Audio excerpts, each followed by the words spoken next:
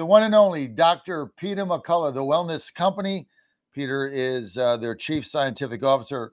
Dr. McCullough, thanks for being with us. Thank you. Great to have you with us, Doctor, as always. Batting 1,000, by the way. Hey, Pete Rose just got in Hall of Fame. Shoeless Joe Jackson just got in Hall of Fame. They'd have batted 1,000.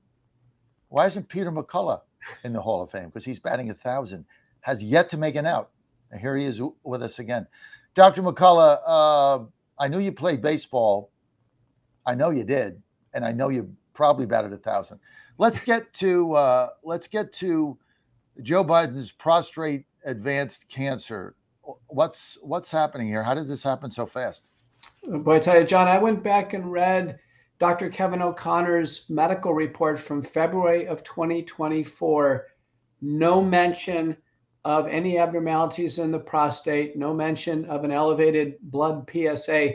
Now we learn just 13 months later that that Biden has Gleason grade 9, which is the most aggressive, most invasive cancer. It's already obstructing urine coming out of the bladder, and it's already spread to his bones, probably the pelvis and the lumbosacral spine.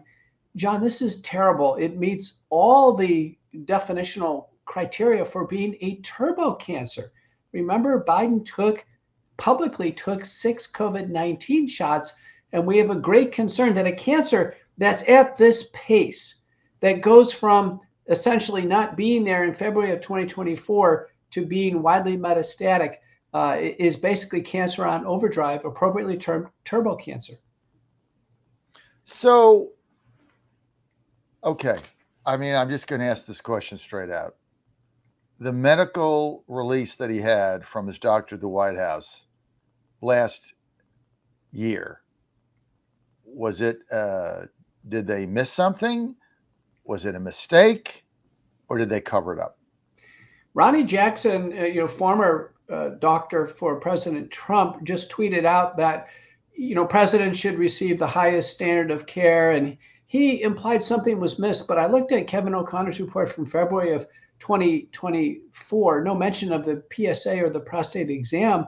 But I have a hard time believing that was skipped. That's just part of the general exam. O'Connor's a family medicine doctor. Then in the summer of 2024, there is a big neuropsychiatric, neurocognitive sets of evaluations and lots of comments regarding this blended Parkinson's, Alzheimer's syndrome that Biden has.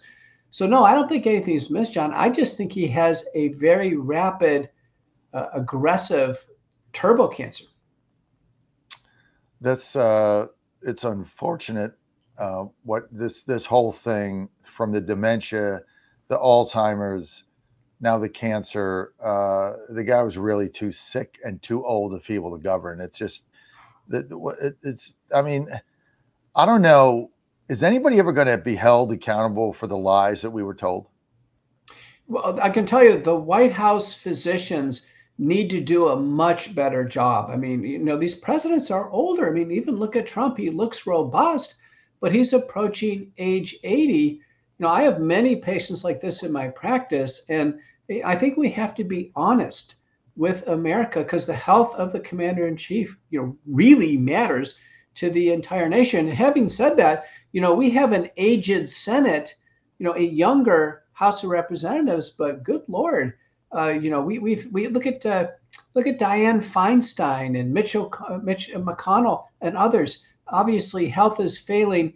We'd like to see our leaders and their families make reasonable decisions, so these individuals are not in leadership roles when they're in an advanced stage in illness. I agree with you 100%. There's got to be an accounting for this. There's a lot of things here that there's got to be an accounting for. This is just one of them. You've got an upcoming congressional hearing, Dr. McCullough. Tell us about that. May 21st, Wednesday, 2 p.m. Eastern, I'll be in the U.S. Senate.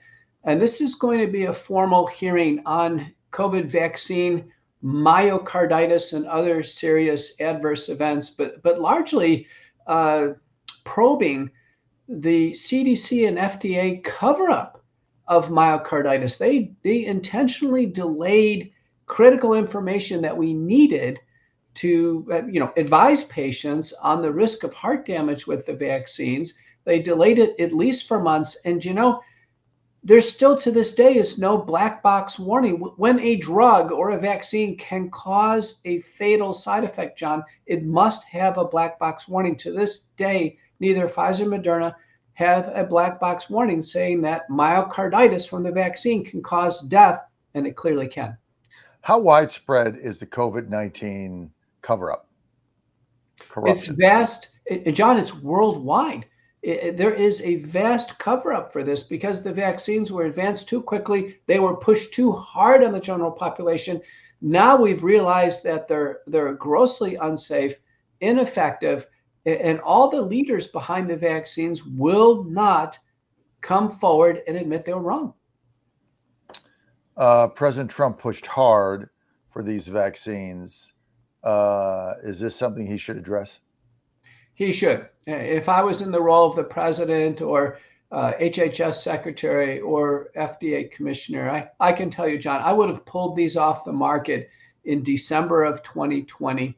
We now realize even the FDA deliberations on December 10th, 2020 were based on flawed data, but we should have shut this down very early so we could have saved lives. Remember, we can always treat COVID-19. It was progressively getting milder. People developed natural immunity. There was no medical necessity or clinical indication for global mass vaccination. But they made billions and billions of dollars off it.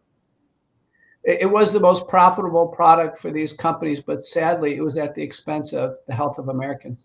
It's unbelievable. When you talk about myocarditis, you talk about it a lot, but explain exactly what that is for our audience.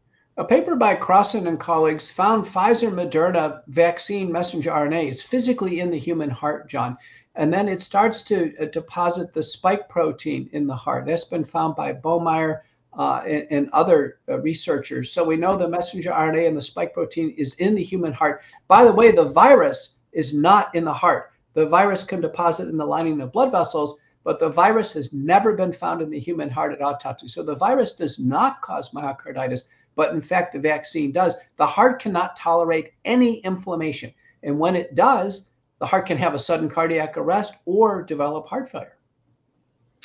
It's just horrible what has happened here. And still, there's still not an accounting for this. There's still, if you're talking about it, people are still like, oh, you're anti-vax. No, I'm anti-getting a vaccine that is going to potentially give me a heart attack. That's what I'm opposed to. This is unbelievable.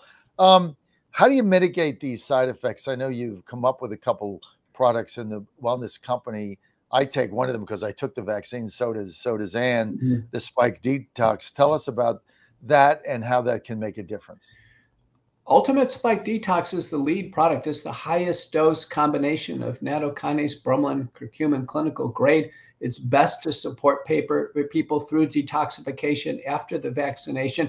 Very important prescription drug is needed in virtually every case of suspected or actual myopericardis, and that's colchicine. It's an over-the-counter, it's a prescription generic drug, but colchicine is mandatory for at least a year. Also, wellness company heart support or healthy heart supplement, I recommend in all my patients. And then some patients with advanced disease need drugs to actually treat heart failure. But we'd hope that Ultimate Spike Detox and prescription colchicine would be as far as we have to go to clear up most of these cases. Takes about a year or more. You know, whether it's a spike detox or whether it's the medical emergency kit, the contagion kit that we have, the way that you have transformed medicine is pretty incredible for those of us like myself and Ann and my family that have embraced it. And I urge everybody to go to twc.health/Godzilla, twc.health/Godzilla, promo code Godzilla. You're going to get 10% off. Here's the thing. If you took the vaccine like me, many of you have, I mean, 80, what was it, Dr. McCullough, 84%, 83% of all Americans took at least one shot, like Ann and I did for various reasons. We were, told we couldn't travel, told we couldn't do this, that, and many of us did that. The spike protein, you want to be sure that this thing is out of your system. So just go to twc.health/Godzilla, 10% off, and then tell us the exact product to buy. What is it? It's called the Ultimate Spike Detox. I would suggest that plus heart support. Then anybody who took the vaccine, they don't have any symptoms, but they're worried. I suggest doing this. I didn't take the vaccine, John, but I had COVID 3 times. The last one was pretty severe. I'm taking it myself. I'm not going to take any chances with a blood clot or problems after COVID, and people shouldn't take it. You shouldn't risk themselves after COVID or the vaccine. Horrible. The cover-ups that went on under Biden for COVID, the censorship. I mean, we're going to spend a long time fighting our way out of this. Thank you for being with us, Dr. McCullough. Look forward to seeing you on Wednesday at your hearing. You're on the John Fredericks Media Network. We're going to be right back. TWC, twc.health, twc.health/Godzilla, promo code Godzilla, 10% off. Thank you, sir.